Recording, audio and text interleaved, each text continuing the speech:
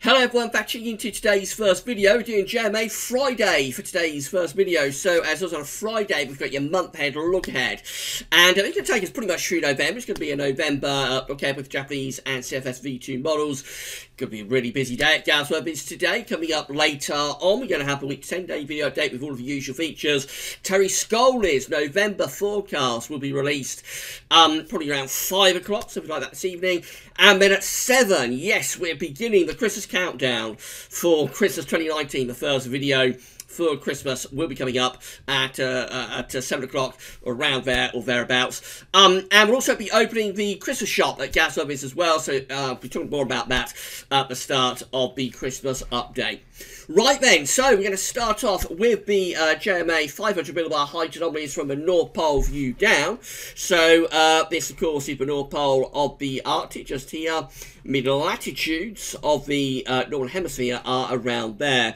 Blue is extrapolated to below average heights, which is low pressure, yellow, orange and red, to above average heights, which is high pressure. These mean flowcharts are broken down into week pairs. The first week pair will take us from today through to the 8th. It's first through to the 8th of November. So in the week ahead, we've got an area of above average height sitting around Greenland and also in the middle of the Atlantic, with below average heights over to the south of the UK. It looks unsettled and it looks cool as well. We're on the cold side of the jet stream there, digging the jet south with that trough of low pressure that's providing the energy for spells of rain. So cool and unsettled in the week ahead. Moving through to week 2, which takes us from the 8th through to the 15th of November, we have below average heights out to the west and the southwest of the country. Above average heights are up over Scandinavia, I should say, up to our northeast. Again, jet stream is digging southwards. We're very close to pulling in easterly winds with this. Just a slight readjustment between the high pressure to the northeast and the low pressure to west-southwest would allow some easterly winds to come in. Still probably quite unsettled even for southern and western parts of the country. Then into weeks 3 and 4, taking us from the 15th to 29th of November, we have below average heights out to our west-southwest. Above average heights are there to the north-northeast. This looks like a bit of a battleground UK type situation. The low pressure is trying to bring in westerlies and bands of rain from off the Atlantic. The high pressure up to the northeast, trying to bring in easterly winds in between. There's probably going to be quite slow-moving weather fronts, so that could actually turn into quite a wet scenario. And of course, if that high pressure begins to take over to the northeast, then colder air will dig in from the east and from the northeast too. Let's have a look at the tropical and mid-latitude view next with the JMA. So we can't see the Arctic and the North Pole. That's off the chart up here. But of course, we're just having a look at that view down. We can't see Scandinavia either. We know that for the week ahead, from the 1st to the 8th of November, we've got below average heights over to the south of the country, a ridge in the middle of the Atlantic, and some high pressure up towards Greenland, if you think Greenland would be around there. And of course, Scandinavia then would be around there.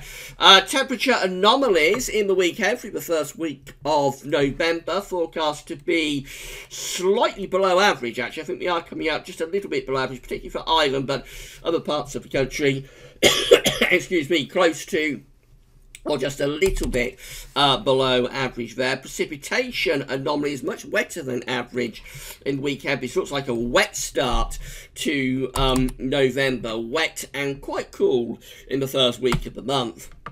Week 2 looks like this. It's the 8th to the 15th of November, below average heights to the west and also to the southwest. We can't see Scandinavia, but we know there's a ridge sitting just there and also extending back towards Svalbard. Low pressure with jet stream digging in a little bit like that. Temperature anomalies in week 2, taking us again from the 8th to 15th of November, close to average. If anything, we might be just a little bit on the cooler side of average. It's not a particularly big deviation, though.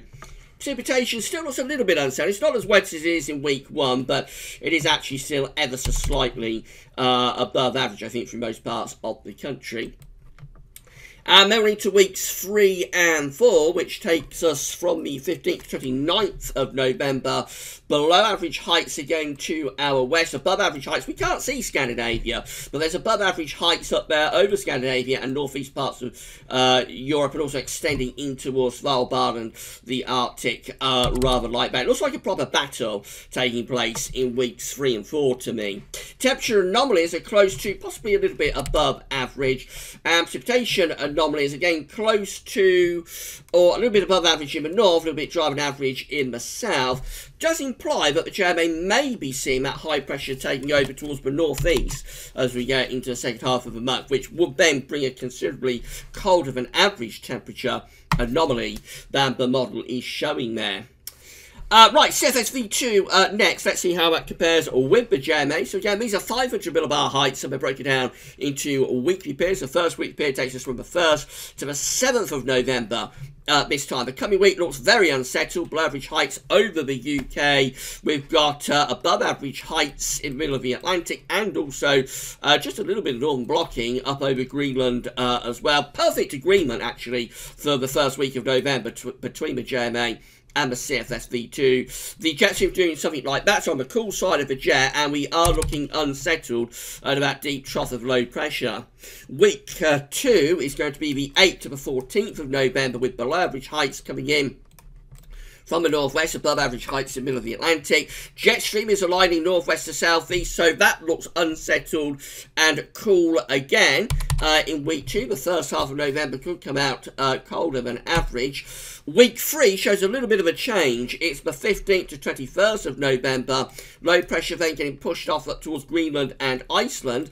Above average heights building sort of to our south, southwest, and also southeast. That would send the jet stream a bit further northwards. Would be drier for the south and also milder. That would be a mild period for the 3rd week of November.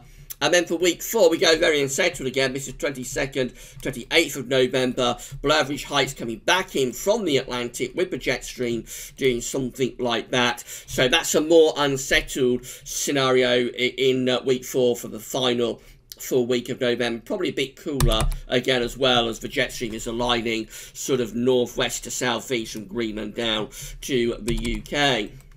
Temperature anomalies in week 1, which is the 1st to the 7th of November, close to, or probably for northern areas anyway, a little bit cooler than average. Week 2 also looks cooler than average, actually colder than average. This is the 8th to the 14th of November, and we've got below average temperatures there.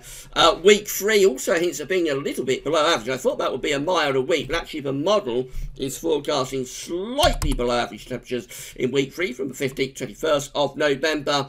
Finally, week 4 does go milder then. This is the 22nd, 28th of November. Eventually, the CFS manages to pull off some milder weather. But it's not until the 4th week. And actually, this does look, between the JMA and the CFS, to me, this looks like a rather cool November that's setting up. And then finally, we've got precipitation. So week 1, rainfall from the 1st to 7th of November. That is significantly wetter than average. Week 2 is also average to slightly wetter than average. Week 3 seen as weakening now, but for the northwest anyway, from the 15th to 21st November, that one is a little bit wetter than average in the north and west, near normal elsewhere. And week 4 is wetter than average as well. So this looks like a very wet and cool November if the JMA and the CFS V2 models are right. That's the 22nd, 28th of November, and that one is also coming out wetter than average. So this is a cool and wet November being forecast by both of these long-range models. Reading between the lines, I mean, the JMA, the deviations, the anomalies to average weren't particularly great, but they look, the 500 millibar heights with the JMA look generally quite cool and sound, and a little bit of a suggestion of a battleground type scenario as well, with high pressure lurking up over Scandinavia through much of the month. The CFS is just very unsettled and really quite cool as well. So I think we have to say cool and unsettled November coming up here, possibly with the chance of a couple of cold snaps thrown in, which could turn the month into a rather chilly but also very unsettled month. Right, that's JMA Friday done for this week. Now remember, it's just a snapshot of what the model is showing. It could all look very different next week. So just a snapshot of what the models are showing this week. We're going to be back later on with your week to 10-day video update, including all of the regular features. We'll see whether Terry Scully is in agreement with JMA Friday. Terry's November forecast will be released probably around 5 o'clock, something like that. And then at 7, we begin the Christmas countdown for another year. As always, on the first day of November, we shall start the Christmas countdown for another year. Exciting times! Right, that's all for now, though, and thanks for watching.